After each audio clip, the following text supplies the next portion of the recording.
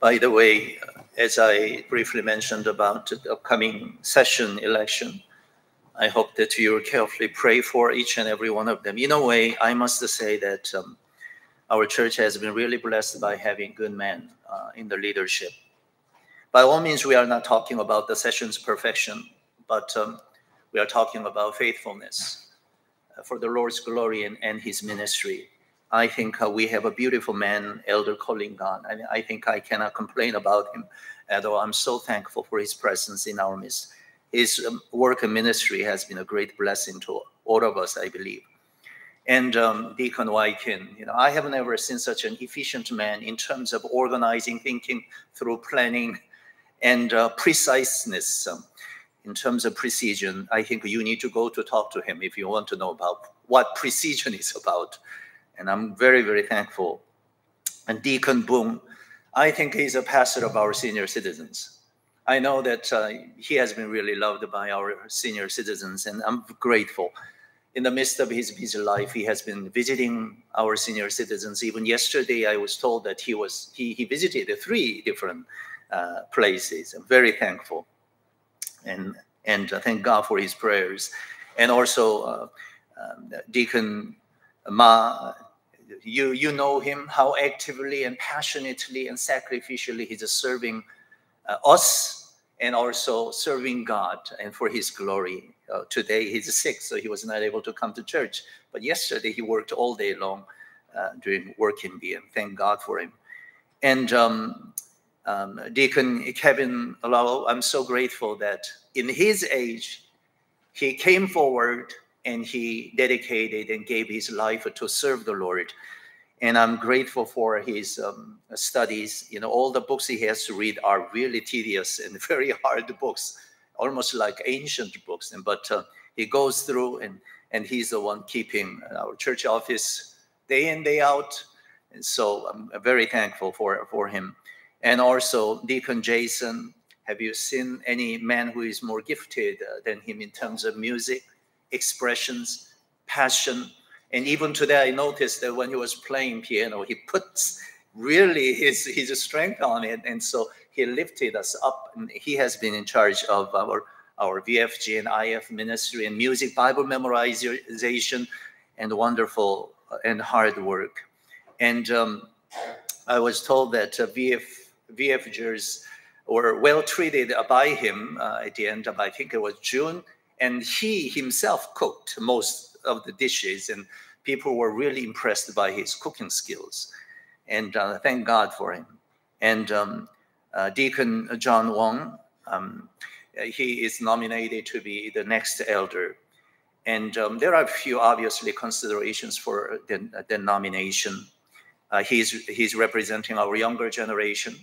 And also, he has been proven in his ministry for Sunday school ministry for the last few years.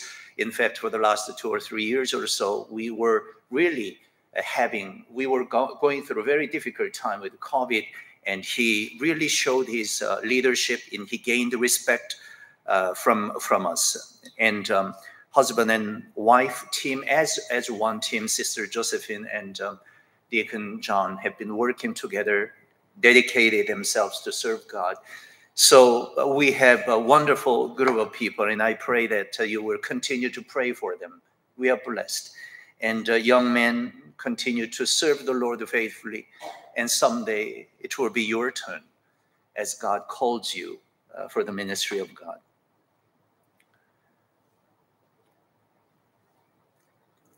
Having experienced the spectacular displays of God's power through the promised Spirit of God on the day of Pentecost, the apostles demonstrated the power of God by healing a man born with disabilities. This man had never walked before, but he had been always carried by others to the temple gate for begging for people's mercy during all his life. He lived on almsgiving from the temple goers. While people were amazed and paid their attention to Peter and John as if they healed a man with their power or piety, Peter quickly dismissed their false assumptions by declaring that the crippled man rose up and walked in the name of Jesus. He accused the men of Israel for their spiritual ignorance by which they killed the Prince of Life in chapter 3, verse 15. He preached that Jesus died, but that the same Jesus rose up again from the dead.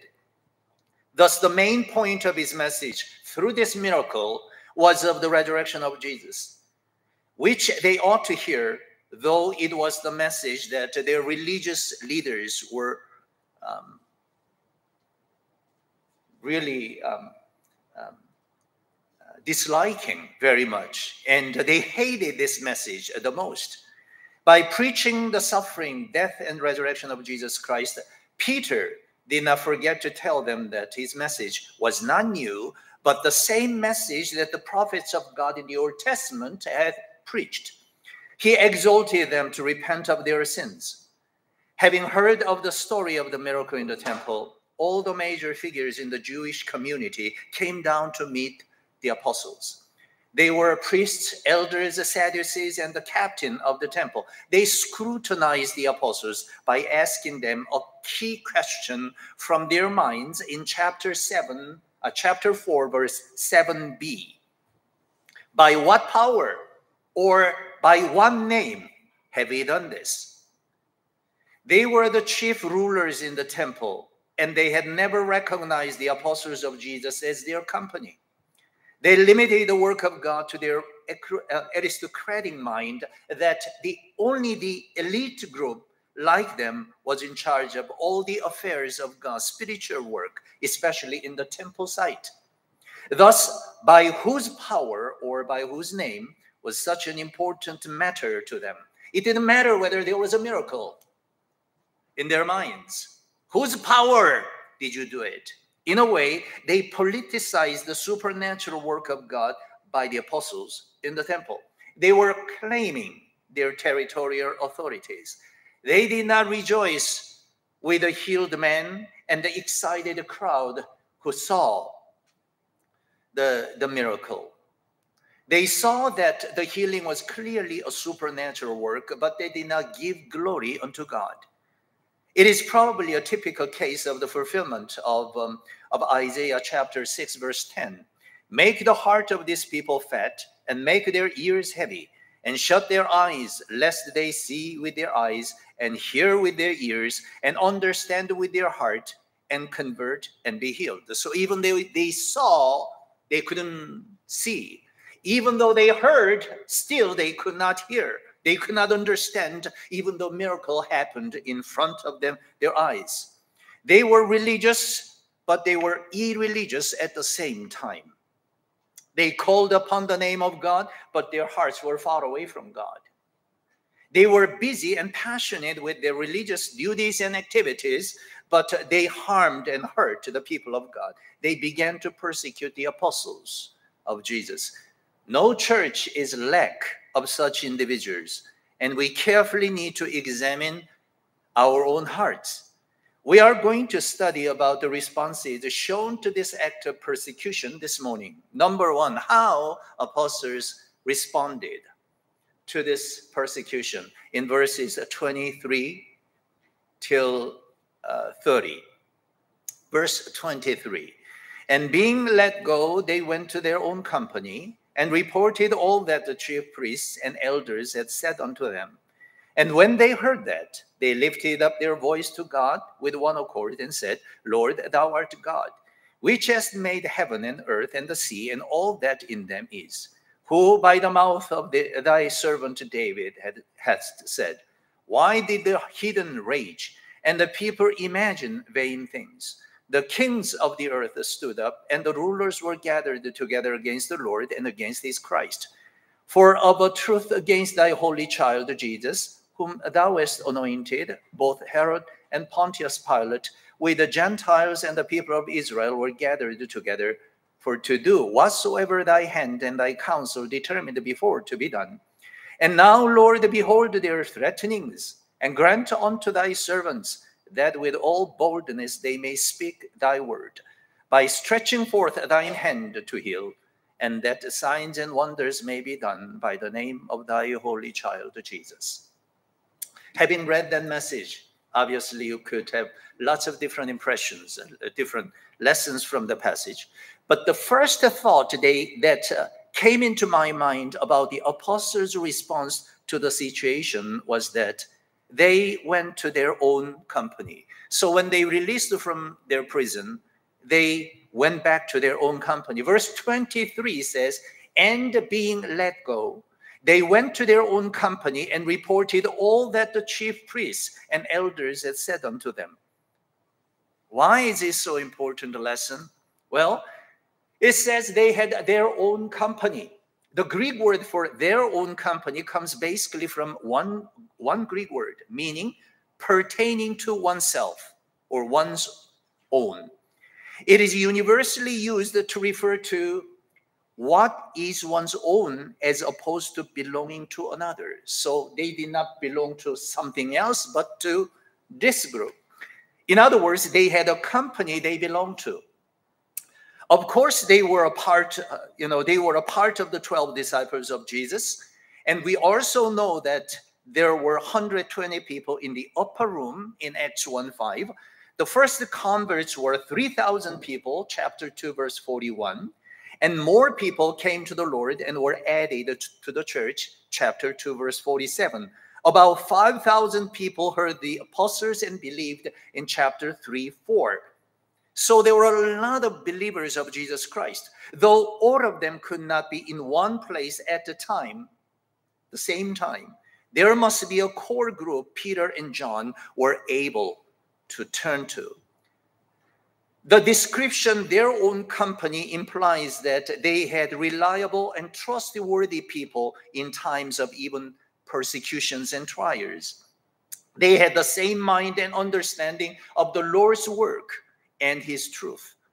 As soon as they were released from custody, they went to these people for many things, including the report of their experiences with the authorities during custody, consultation, encouragement, and prayers.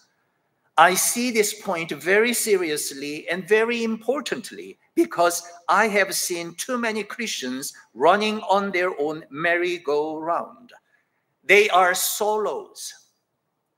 They do not belong to anywhere. They do not have a fellowship with the fellow believers. They may be Sunday worshipers. They do not belong anywhere, and they behave themselves as self-imposing isolationists. I do not say that they are not spiritual because they have faith in God and desire to serve him, but they do not have their own company in the Lord for prayers, for fellowship, and mutual encouragement, even during the time of persecutions and trials. They say that they are happy Christians by being left alone, by being together with someone else. It bothers them, it disturbs them, so they chose to be alone. Well, they do not understand why the Lord taught his disciples to pray by beginning with the words like, Our Father in heaven. All Christians in God's church call their God our Father. There are Christians both neglecting and ignoring Christian fellowship and Christian solidarity. It is not a pattern for any believer to follow. This is a part of the doctrine of the Church of Christ. As we have studied, a church is a believer's community devoted to the same beliefs, fellowship, celebrating the Lord's table, and prayers. Now the believers show their solidarity during the time of persecution and hardships. All believers must have their own company they belong to in order to help us out. There are various fellowship groups every one of us can belong to in our church. In a larger scale, the whole church should be our own company. Do you have your company to return to when you are released from your custody in times of persecutions? I must give you a warning at this point. The isolated and separated believers for no good reason are often the targets of their enemy, the power of darkness. I have visited a few national parks in Africa. I saw how lions and cheetahs, leopards or hyenas caught their prey. They go out as a group and take different positions. They slowly approach to the herds of such animals like gazelles or even wild beasts and run toward them almost at the same time.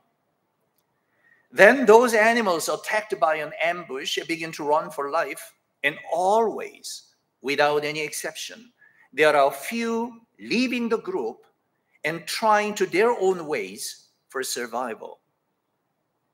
But ironically, always, without any exception, they are the final rewards for the attacking animals, attacking predators. Spiritual life is not much different. All believers are members of one body and fitted together in Christ. When they refuse to be fitted together and to live as one body, they begin to lose vital signs of their spiritual health, whatever their reasons may be. They may say, he or she or they are not right, and therefore I cannot be with them. Well, in the family, there are sometimes family feuds, conflicts and disagreements. They are extremely normal. But when we are growing together, we are learning how to live harmoniously with those differences and disagreements, and we begin to learn to love one another. That is a family. That is a Christian community. That is God's community. If I begin to talk about the reasons why some people leave the believers' community and choose to be alone, even though they are inside of Christian churches, I could probably make a very long list. However, regardless of the reasons and excuses, they will be able not to escape from spiritual backsliding, but to fall into temptations, easy targets of the enemies. Second, the apostles reported whatever the chief priests and elders had said to them. They told them about every threatening word that their persecutors had spoken against them. They reported that they were told not to speak or teach in the name of Jesus at all in verse 18, chapter 4. In a word, they reported about the threats purposed to dissuade and discourage them from saying or doing anything in the name of Jesus Christ. It also teaches us that Christian churches have only one legitimate reason to be the target of persecutions and suffering, which is the name of Jesus Christ. The whole countrymen watched the apostles and their fellow believers of Christ and could not find any other fault but the name of Jesus to justify their persecutions and threats.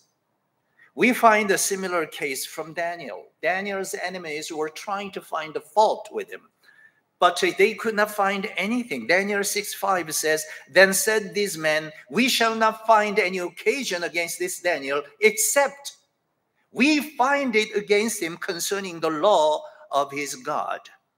What a testimony.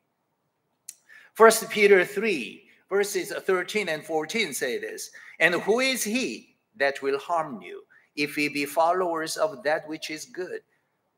And if ye suffer for righteousness' sake, happy are ye, and be not afraid of their terror, neither be troubled." So if there is any terror or fear, actually, if we have done the things unrighteously, then that's the time we should fear. But if we suffer for righteousness' sake, we are exalted to be happy. 1 Peter 4:1, "For as much then as Christ hath suffered for us in the flesh, arm yourselves likewise with the same mind, for he that hath suffered in the flesh hath ceased from sin." And in fact, 1 Peter chapter 4, verses 12 to 16 could be a very good challenging example. And it may give us great lessons. Would you like to turn your Bibles to 1 Peter chapter 4, 12 to 16?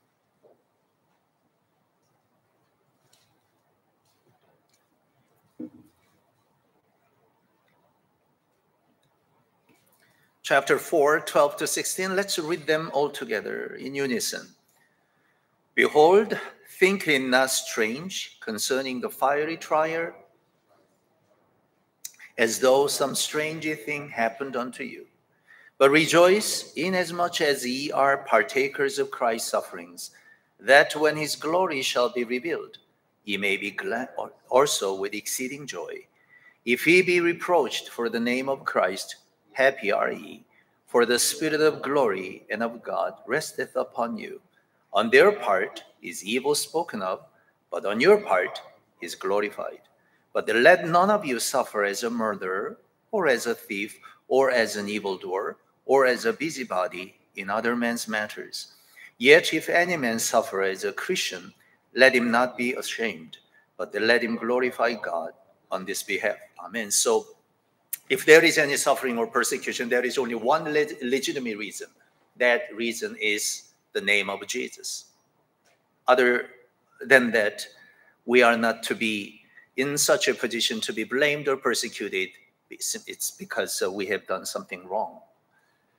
Third, the apostles committed the matter to the Lord in prayer. So that was another response. Verse 24 says in chapter 4, Acts, and when they heard that, they lifted up their voice to God with one accord and said, Lord, thou art God, which hast made heaven and earth and the sea and all that in them is.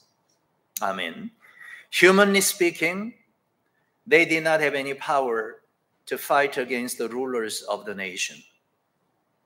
After all, their master, Lord Jesus, was taken by them and crucified him. You know, they were facing a real challenging situation, and their lives may be put at risk, in fact. And it's a dangerous situation, but one beautiful thing is that they believed in the power of prayer. Do you believe in the power of prayer? You know, oftentimes we just casually say, I'm praying for you. I will pray for you. I have prayed about. Do you really believe in the power of prayer? I think if you really believe in the power of prayer and efficacy of prayer and the power, a prayer answering God, I think you will pray. And that's why prayer meetings are extremely important. Join one another to pray together if you really believe that there is God who hears our prayers. If you really believe that your prayers can be answered. If you believe in the power of prayer, I believe it. When the believers heard Peter and John's report, first of all, they were in one mind and one heart. They were able to relate the two apostles' ordeals and the rulers' threatening words to themselves as if they were the ones threatened, because they had one mind and one heart. They had one mind. The Greek word for one accord is a compound word with two words. The first word is homos, which means one and the same, or common, or joint. The other word is thumos, means soul or spirit as the principle of life, from which it means breath or mind, temper, will or courage. Therefore, when we put those ideas together, the word for one accord literally refers to the condition pertaining to mutual consent or agreement by passion, will, and mind. There was oneness of everything in their companionship. That was in only Christian church. Apostolic church members were something like that. They were oneness. They were in oneness of mind, heart, of everything in their companionship. The hidden source of the power of the apostolic churches, early Christian churches, is found in this secret code, oneness of mind. Were there disputes in early Christian churches? Of course. Were there disagreeing people in the congregations? Of course. Were there sometimes false teachings, so they had to argue and fight against each other? Of course. But still, they were active, energetic, they were growing, and they were lively. What was the secret? There was oneness of mind of the believers, genuine believers. This invisible and intangible condition of the hearts of the believers is probably the highest attainment by the Spirit-filled people. Why I cannot be one with the fellow believers? It's not. We do not have to blame other people. simply because we are not spirit-filled people. We are not mature enough to see the things right. I cannot but ask a question to all of you, the Hofers, at this point. Are you in one mind with me in the Lord's ministry? Do you have one heart with me in the ministry? If you are not in oneness of mind and heart with me, probably you have not learned much from me. And besides that, your life has not been changed, and your character has not been transformed, and God's word has not been really working in your heart. Are you? And how about our church? If you are not in one mind with me in the Lord's ministry, then in the Lord's ministry, where is your heart? Where is it? The oneness of mind had its expressions in the Lord's kingdom and his work amongst the believers of Christ, corporate prayers. That was external demonstration of the oneness of their mind and heart. When they were in oneness, they joined for corporate prayers. They lifted up their voice to God with one accord. The oneness of their mind was deeply rooted in God by faith. They believed in God's nearness to them and his faithfulness to hear their prayers. When persecution was real and threats were made against them, they did not depend on their own wisdom. They did not want to, they did not make themselves busy to make some plans or some strategies to get out of those situations, but they relied on God. Their defense strategy against the power of this world was not grandeur in man's eyes, but efficient and effective in God's eyes. They prayed together. They did not run away from the place of danger, but trusted in God. They believed that God, who raised Jesus from the dead, also could keep and preserve them from the threats of the rulers of this world. They believed in God. This is faith. They believed in God. They feared God more than man. The company to whom Peter and John went from the jail shared the same faith and conviction, which brought them together to the oneness of mind to pray together. God was the ground of their unity, and they were bound together by the same faith in him. The apostles assured themselves with the biblical prophecies, and so that was another way to respond to the situation, persecutions. Verses 25 and 26, Acts chapter 4. Who by the mouth of thy servant David hast said, why did the heathen rage, and the people imagine vain things? The kings of the earth stood up, and the rulers were gathered together against the Lord and against his Christ. Amen. They believed that God was in control, in other words. As they understood the biblical prophecies, they were content with his will, whatever form it might take. This wicked world regularly opposed God and his Messiah. Then now the prayer becomes more specific in verse 26. Against Jesus, Herod Antipas, the Jewish king, who killed John the Baptist and heard the trial of Jesus, and Pilate, the Roman governor who executed Christ, stood together. So in other words, the Gentiles and the religious leaders of Israel and the people of Israel were agreed together against God's anointed, the Messiah. So Gentiles and the Israelites were arch enemies, obviously. They could not coexist in many ways. However, when they were against Jesus, when they opposed Jesus, they had a cooperative work. They made an unholy, ungodly, unrighteous agreement between them. Oftentimes, the greatest hindrances of the Lord's work are both within and without the church. So all the time, problems are not coming from the Gentiles alone, but within the church groups. Inside and outside of Christian churches, hindrances of the Lord's work are to be found. The apostles acknowledged that the whole event was only Christological. So in times of troubles, their response was of Christ. By holding on to Christ and his lessons and his truth. Verse 27 and verse 28. For of a truth against thy holy child Jesus, whom thou hast anointed, both Herod and Pontius Pilate, with the Gentiles and the people of Israel, were gathered together, for to do whatsoever thy hand and thy counsel determined before to be done. The life and ministry of the apostolic churches were wholly Christological. When they were explaining the situations, only the name of Christ is mentioned here. In other words, everything in their churches was of, for, and by Christ Jesus himself. The very existence of Christian churches rests on the truth of Jesus, which is God's holy child. So only Christ in church. If we have any disputes amongst us, it has to be only because of Christ.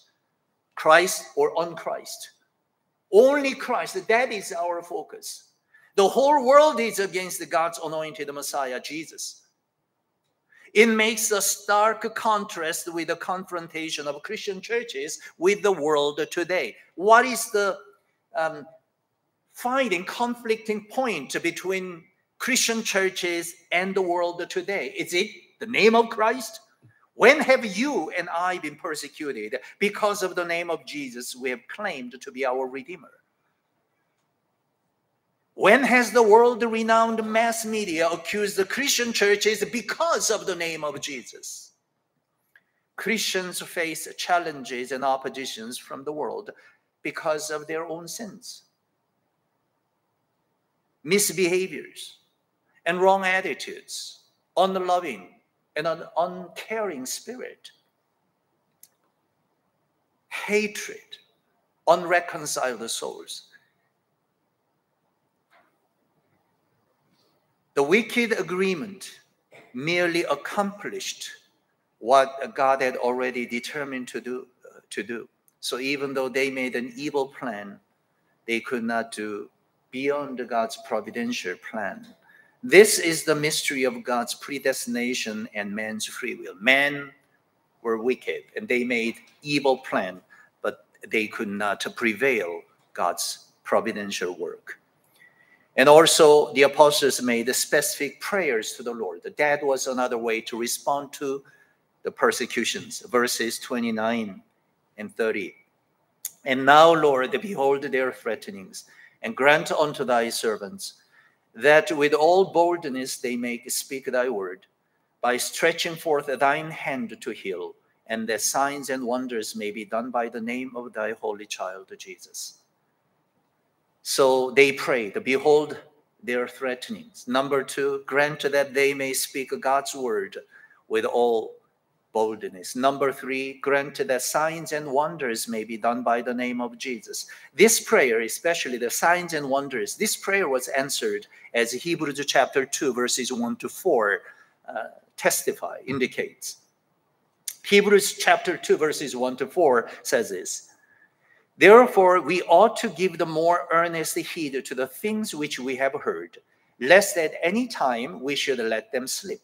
For if the word spoken by angels was steadfast, and every transgression and disobedience received the just recompense of reward, how shall we escape if we neglect so great a salvation, which at the first began to be spoken by the Lord, and was confirmed unto us by them that heard him? Verse 4, God also bearing them witness, both with signs and wonders, and with diverse miracles, and the gift of the Holy Ghost, according to his own will. Amen. So by the time when this particular section of the scripture was written, already signs and wonders were performed through the apostolic ministries, and God testified. But God validated the preached messages by the apostles themselves. Therefore, God answered their prayers. And also, by praying to God in times of persecutions, they affirmed God to be the author of their confidence.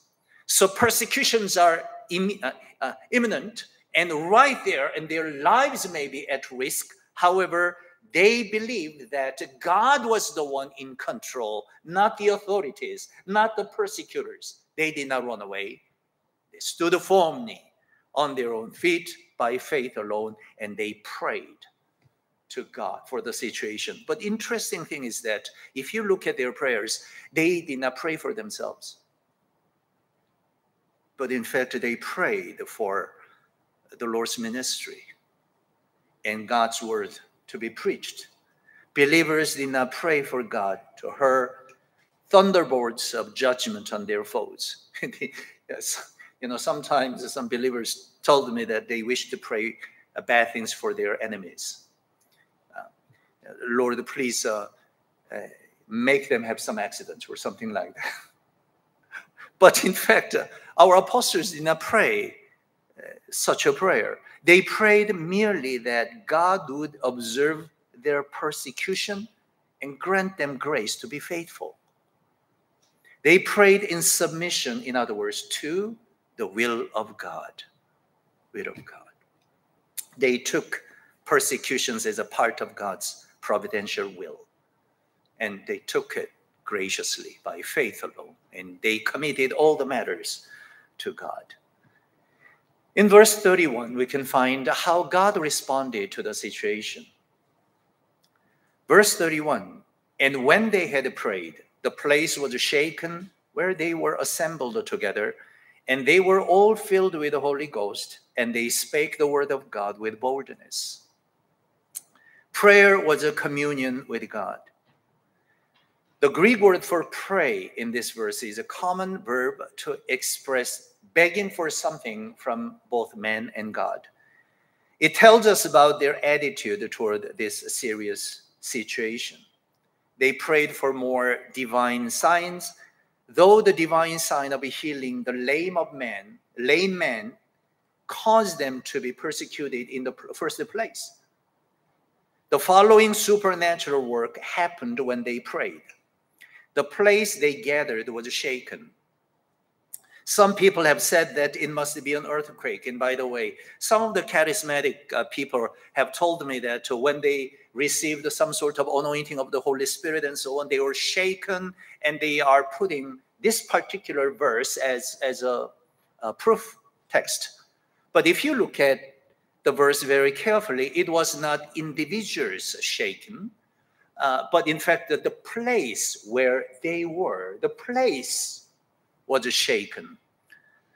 And some people say that it was an earthquake. However, what I see is that this shake was a supernatural work that does not have any other natural cause like earthquake. It was like the manifestations of the Pentecost and was due only to the Holy Ghost. This miracle shows God's sanction and seal upon the principle uttered in this prayer. And they were filled with the Spirit of God. That's God's response to their prayers, to their persecutions. So if you look at some of those effects or events of the filling of the Holy Spirit, you can trace a couple of precedents. The Lord promised his disciples of the coming Holy Spirit in Acts 1:8, and it was fulfilled in Acts chapter 2, verse 4, when they were filled with the Spirit of God. And now in Acts chapter 4, verse 31, they were filled with the Holy Spirit again. What does it indicate? It tells us that the Holy Spirit would fill them again and again as the needs arise. So in other words, the filling of the Holy Spirit is not just a one-time event. I was a long time ago filled with the Holy Spirit, therefore I'm just carried on with that. No, that is not the case. The Holy Spirit does the same thing to his people today. That's why Ephesians 5:18 says, and be not drunk with wine, wherein is excess, but be filled with the Spirit. So even today, it is a possible experience by the grace of God as we depend on him. And they spoke the word of God with boldness. Do you remember what they prayed for? This was one of their prayer items in their prayer.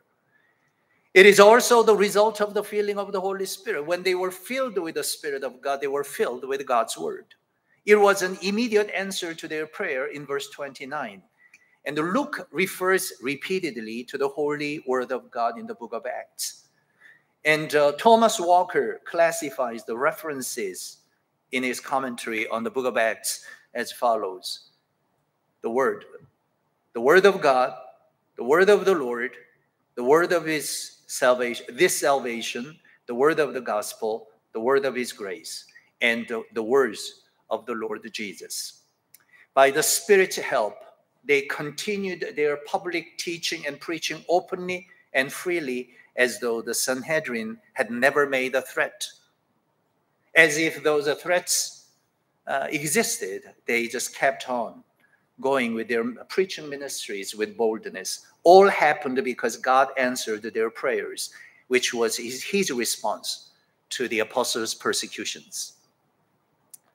Lastly, then how the rest of the believers community responded to the persecution in verses 32 to 37. Luke pauses to give a brief assessment of the spiritual nature of the church, which shows her response to the persecutions. So when persecutions are known to them, how the church was forming themselves. Here, Luke lists their 5 spiritual traits in the times of persecutions. You may want to compare this passage with Acts chapter 2, verses 44 to 47. So you can do it at home. First, they were of one heart and of one soul. It's interesting. Persecution came upon them, but those persecutions or hardships, trials coming upon the church did not divide the Christians, the believers, but rather persecutions and trials united them together. Verse 32a says, "And the multitude of them that believed were of one heart and of one soul." In the beginning of this message, we consider that the apostles went back to their own company. There was a believer's unity in heart and soul. Now we see that the whole church shares the same spirit. So persecution, hardships could not shake, could not change the Christian churches. What we should not overlook from this lesson is that the believers are expected to have a community life. They are expected to be a part of a congregation. After the first great influx of members in Acts chapter 2, verse 1, Acts chapter 2, Luke describes the excellent condition of the congregational life. So in chapter 2, latter part of chapter 2, you found some of the lessons about the church life in early Christian churches. Luke describes the excellent condition of the congregational life. Now, after a second great influx, so after those people who came to the Lord on the day of Pentecost, there was a second great influx. And after a notable victory over their opponents in Acts chapter 4, Luke, again shows us the condition of the church. The congregation consisted of the multitude of people. It was made up of a vast variety of people, old and young, rich and poor, and with many differences in occupations, gifts, temperament, inclinations, and etc. I think this is the beauty of Christian churches. There are differences. There are varieties of the backgrounds of individuals in Christian churches, but they become harmonious. They are united. How? By growing together. By growing together, we can come to that unity. It is God's will and God's plan to bring all those people from different backgrounds and different kinds of people God brought into his own congregation. So thank God that there are differences. Some people may be impatient, while some people are patient. And some people may be very temperamental. Some people may be very steady. Some people have organizing skills, and some people are totally disorganized. Some people have far-sighted ideas so that they could plan for the future. Some people are very good at immediate tasks. We are all different. Some people speak a lot. Some people don't say much. and all these differences coming together. And while we are being together, we are learning from each other so that we become better people in Christ Jesus. We are transformed to be like Jesus Christ. So, as the church is made up of vast variety of people, and they are united, it shows their character. They learn to be harmonious. What held the congregation, the multitude of people together, was their one faith, same faith in God.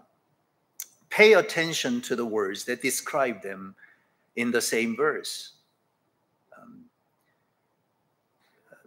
In fact, if you look at verse 32, verse 32a says, "And the multitude of them that believed were of one heart and of one soul." They were the ones who believed. They were the ones who looked unto Jesus by faith alone. What makes Christian churches or Christians weakened today is that they constantly look upon themselves while honoring God with their lips. So even sometimes when I propose certain things prayerfully out of deep thinking, sometimes objections are coming. Objections can be made, by the way. And different ideas and different propositions could be made, and different proposals can be made. But when something is brought forth with prayers, lots of thinking, people, when the opposer object the proposer, they say something like this: I think, I like, or I do not like, I agree or disagree. So in other words, I is more important than anything else. The unity is what I think, what I feel, what I like or not, or whether I agree, disagree, without even prayers. As a result, they fail to have one heart and one soul with the body of Christ. They are like sands, never being able to build anything. And so if you are not in one mind and one heart with the church, you are building your buildings on the sand, which will not stand. Faith is the inner and essential bond of union in the church. The communion of saints is such by faith alone. Therefore, the ones whose focus is not on Christ alone may constitute the membership of an external church community, but their spiritual state betrays their subjective views of their spiritual conditions. They are not that much faithful. They are not that much spiritual, but they are regarding themselves too highly above themselves. As a result, they cannot be united with others in Christ Jesus. Faith must have its outward, external manifestations. Faith without works is dead. One of such faith works is to keep the oneness of heart and soul with the fellow believers. Obviously, in the center of this union, there is their ministers. Hebrews 13:17 says, "Obey them that have the rule over you and submit yourselves, for they watch for your souls as they then must give account, that they may do it with joy and not with grief, for that is unprofitable for you."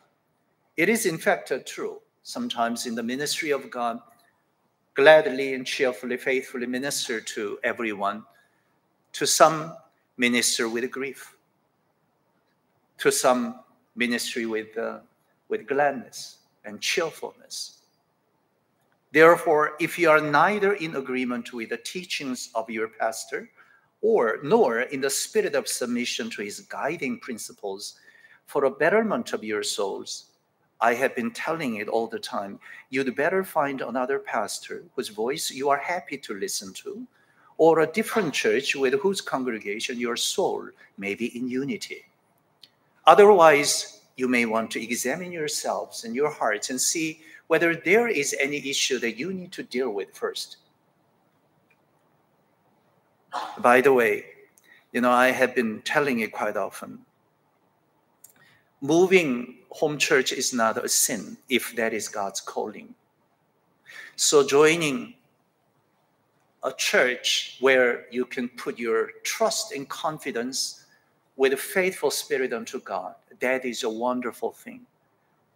However, if those elements are missing, I think you need to pray deeply. And so it is something that for the benefits of our individual souls, we need to constantly pray for. And at the same time, when we belong to a believer's community, we should be willing to give our hearts energy so that this ministry can be strengthened and it will be continued in the coming age. So succeeding generations will follow exactly the same truth. It's a spiritual battle. We just do not have enough energy to waste as we are trying to strengthen the church and build up Christian church, not only for our spiritual benefits, but also for the benefits of our succeeding generations. I think all serious believers will testify that there are not too many churches to be able to give your assent or consent or agreement with. I hope that you love Hope Church. It is a good church. It is not a good church because we have a good building, but because genuinely in our hearts we desire to serve God according to the scriptures. It is a good church. It is because this is a church that proclaims and believes the scriptures as they are. God's word, inerrant to God's word, infallible word of God. And it requires spiritual maturity to understand such a lesson I just delivered. It is because one heart and one mind in one faith can be attained only by those who deny themselves, forsake everything, and follow Jesus. They are the ones who can confess that the one who lives in them is the Son of God who loved them and gave himself for them. Many people's Christ is, I think, on their lips only, but not in their character, not in their services, not in their love, not in their sacrifice, not in their faithfulness. Secondly, the congregation had all things in common. Verse 32b says, neither said any of them that aught of the things which he possessed was his own, but they had all things common. It was a manifestation of loving fellowship in the church. It was not a lesson about communism. It doesn't have anything to do with communism. In a word, they simply cared for one another, and at that time, this particular practice was encouraged and needed probably. No one said, it is mine. Everyone regarded his possessions as not being intended for him alone, but to be employed for all as need required. This is truly remarkable, especially as we know the Jerusalem church congregation was not a small congregation. It was a big congregation, and this big congregation had that practice in oneness of mind. But no one was saying that anything of his possessions was his own. The apostles witnessed the resurrection of Jesus Christ. Verse 33a says, and with great power gave the apostles witness of the resurrection of the Lord Jesus. They were enabled to preach before the general public. I take the word witness with all seriousness and with all interest I can have. So verse 33a says, and with great power gave the apostles witness of the resurrection. The reason that I take this word with great interest is because it makes the preaching of the resurrection of Jesus Christ more than ordinary ministry, but an obligation and duty, responsibility. Witnesses have duties to disclose what they have known and seen in relation to any event. The apostles were witnesses. They were bound to preach the pure one, they could not but preach.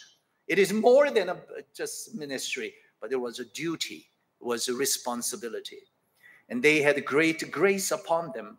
Verse 33b says, and great grace was upon them all. Grace from God is always the secret of the church's strength and growth. Grace is another of the great theological words in Acts, although it can denote merely human favor. It regularly refers to the unmerited favor of God, determinative of our salvation. God's unmerited favor built up the faith and the love of all. In chapter 2, verse 47, the believers found the favor and goodwill of the general public. But here in chapter 4, Luke talks about God's favor. So in chapter 2, people found the favor from the people. Now in chapter 4, they found the favor from God. And they met their needs in verses 34 to 37. Neither was there any among them that lacked. For as many as were possessors of land or houses sold them, and brought the prices of the things that were sold, and laid them down at the apostles' feet. And this distribution was made unto every man according as he had need. And Joseph, who by the apostles was surnamed Barnabas, which is being interpreted the son of consolation, a Levite, and of the country of Cyprus. Having land, sold it and brought the money and laid it at the apostles' feet. There were both rich and poor believers in the same church. It shows the reality of life in this world, regardless of faith. Some people are richer than other people in Christian churches. The rich are mentioned here as the ones who are possessors of lands and houses. There were poor ones who needed financial assistance, but they have both same faith. Every congregation has a privilege to meet the needs of the needy. Poverty and need soon overtook the Jerusalem church in spite of this fellowship in Acts 11:29. This condition was repeatedly occurred and has continued till today in many parts of the world. Acts 11:29 says, then the disciples, every man according to his ability, determined to send relief unto the brethren which dwelt in Judea. The distribution was being made from time to time as the needs would arise. The language here shows that we are not meant to infer that the men sold all that they had. There was no vow of property, and they simply remembered to be generous and gracious to the poor. Luke presents us a remarkable example of such generosity in verses 36 and 37. And his name was Joseph or Barnabas, which means the son of consolation. I think this is a very interesting name. This title, the son of consolation, comes from the same root as the title of the Holy Spirit, Comforter, in John 14, verse 26. The apostles felt that the ministry of Barnabas reflected the very ministry of the Spirit of God. And so he is given to us as an example. At the same time, the meaning of his name, Barnabas, fits to that situation. This is not just the double or triple tithe. It is the complete sum given to the church. If everyone in the church had given everything they had all together, it would not have been presented as an outstanding gift. It was an exceptional practice. So in other words, not everyone in even Jerusalem church did give everything they had. So in other words, it was not a communism. In order to distribute the collections to the needy, then the church must have known the conditions of its congregations. So in other words, members themselves know about others, each other. To the contrary, the modern day Christians have built strong walls and towers around them and do not allow anyone to come in. It is hard to build a community with the Christians this day. However, the communal life was one of the characteristics of early Christian churches. When persecution arose, the apostles joined the believers in prayers. They were in one mind and heart by faith, which was also demonstrated by mutual concerns about each other's needs. They prayed to God for his response by emboldening them to be able to preach the resurrection of Jesus and enabling them to show signs and wonders which could validate their messages of the resurrection of Jesus. God shook the place, and the apostles became bold with the feeling of the Spirit. The church showed the community spirit, and the church, after all, was a community. It was all from persecutions. Then, after all, persecution benefited the church and its members. Are you in trials? Then, as the scripture says, rejoice. Do you know anyone in trials? Pray for him, pray for her, pray for them, encourage them. Are you laughing today? But remember that your laughing may not be continued forever. There may be a time for your mourning. Altogether, what we must learn today from this persecution and the responses to the persecution is to look unto Jesus in any circumstances. Apostles looked upon Jesus, and God answered their prayers as they put their faith and confidence in him, and the believers had the same faith in Christ Jesus. As a result, they were one. They were united, and they were harmonized in Christ Jesus by faith alone. My prayer is that we will be able to experience exactly the same thing. Our responses will be the same thing. And my greatest desire is to be able to see that our church is not just another local church, but we'll be able to build a community, the believers' community. It's not just saying, hello, how are you? Fine, thank you. That is not that. But beyond that, we care for genuinely each other and pray for one another. And I hope that you will find that consolation from your fellowship with the fellow believers in Hope Church. Let us look to the Lord in prayer. Father in heaven, we are grateful for early Christian churches and apostles and even persecutions. After all, persecutions benefited them in a powerful way, Lord. Help us to grow in the Lord and help us to care for one another. Help us to pray for one another, dear Lord. Help us to be able to build a believers' community in our church, not just an organizational group, Lord, but our church is going to be truly an organic entity in Christ Jesus, and we are together and fitted together for the honor and glory of our God. We pray in Jesus' name. Amen.